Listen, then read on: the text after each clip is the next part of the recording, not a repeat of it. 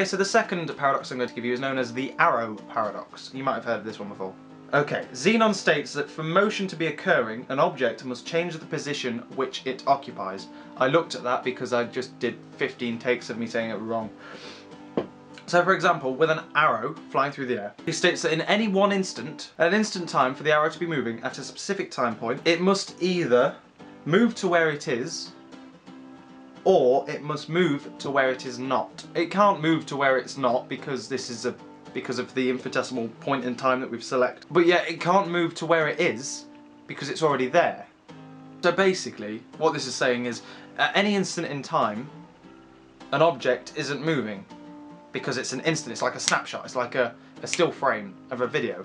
That one frame, I'm not moving. Every single frame of these, I'm not moving. It's a still photo. And thus, if you videoed the arrow, it wouldn't be moving in that one specific snapshot. And therefore, if it can't travel in that tiny little instant, then how can it travel the whole flight? So if the arrow can't travel in one instant, it can't travel in any instant, and thus isn't moving. And the reason this paradox works is because it's split time into segments. No, not into segments, but into points. Infinitesimal moments in time, nothing's moving. If you look at something, there are infinitesimally small periods of time where they are not moving. And thus, if there are tiny periods of time when they're not moving, then they aren't moving.